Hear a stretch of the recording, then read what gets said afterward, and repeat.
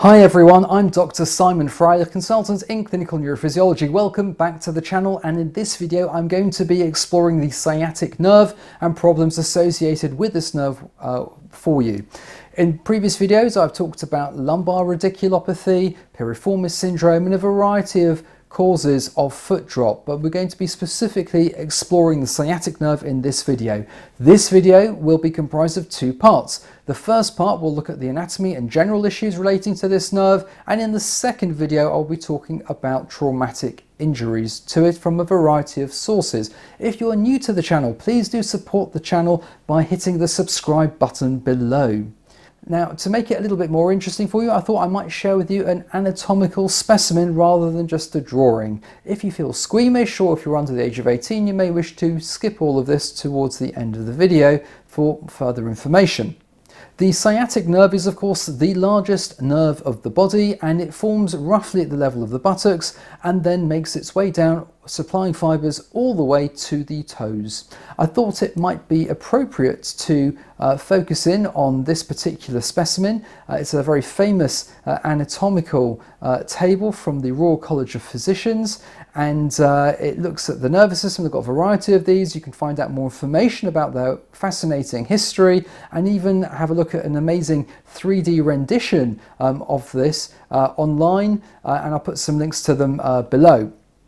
Now, there's a lot to talk about here, but let's just make our way down this. So first of all, we start with the brain, and somehow they've managed to render these 3D structures into simple 2 dimensions, which makes it quite tricky, but the brain's fairly straightforward over here. And then we'll make our way down the spinal cord, and you can see the cervical nerve roots, the brachial plexus down to each side, the thoracic nerves flowing out beneath the ribs, the phrenic nerves, and even the sympathetic chain here on the anatomical left side of the specimen. As we reach the bottom of it, you can appreciate its cone-like ending, which is called the conus medullaris, and the dural coverings have clearly been maintained. You can also see the spinal nerve roots coming out of it, giving it more meaning to the collection of nerves while still beneath those coverings, known as the cauda equina, or the horse's tail. Over here are the lumbar 1, 2, 3, 4, 5 roots, followed by the sacral 1, 2, 3, 4, 5, and coccygeal nerves, which become increasingly harder to differentiate as we go down.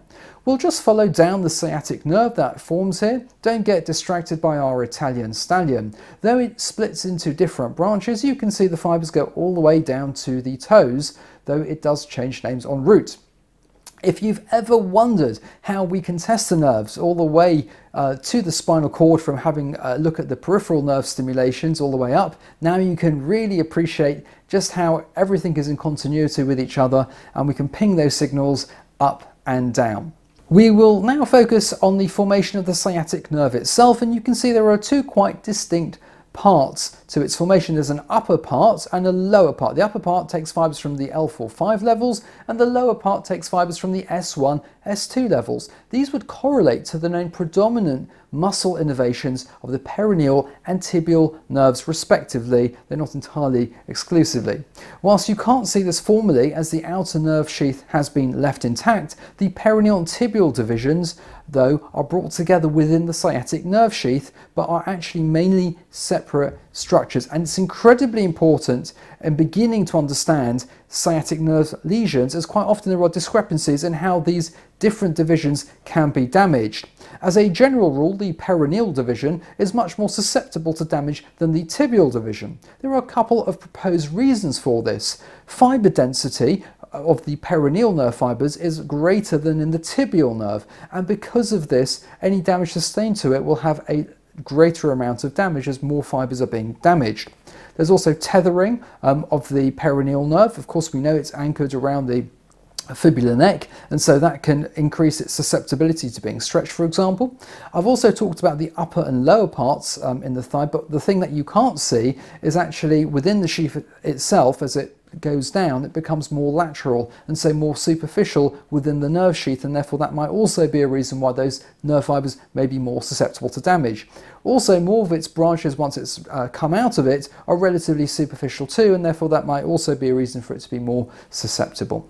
And so basically, because it's such a large and thick nerve, it takes a lot for it to become damaged, and so medical causes for this are actually relatively rare. The most important cause is trauma. And what better earlier illustration of this is a classic depiction of Jacob's fight with the angel by Eugène Delacroix with a sciatic nerve strike. Following that, of course, are unfortunately medical mishaps relating to intramuscular injections into the buttocks or hip replacement operations, and more about those in the next video. The rest are actually fairly rare causes. We've discussed Piriformis Syndrome in depth separately, but just to highlight a couple of them within the acquired causes. Infections such as pus-forming abscesses, inflammatory causes such as sarcoidosis or idiopathic autoimmune neuritis. Tumours are especially important, particularly within the paediatric cohort, but also adults as well, particularly with things such as lymphoma. Vascular causes, particularly when acute, can be quite devastating injuries too. And whilst this is of course a neurophysiology channel, the principal investigation for sciatic nerve lesions is actually imaging with MRI. And when I do come across some which isn't trauma related, then I will suggest that the entirety of the nerve is imaged together with contrast, because one doesn't want to miss anything. Treatment and prognosis are very much cause specific, so apologies that we can't explore that here in detail or even in the questions for individuals. However, in the next video we will explore trauma in a little bit more depth. I hope you found this video useful, and if you have, please do support the channel by liking, sharing and subscribing. Comments are always encouraged, keep them coming, but do keep them general, as I can't answer very specific cases for specific people. So thank you for watching, and looking forward to seeing you in the next video.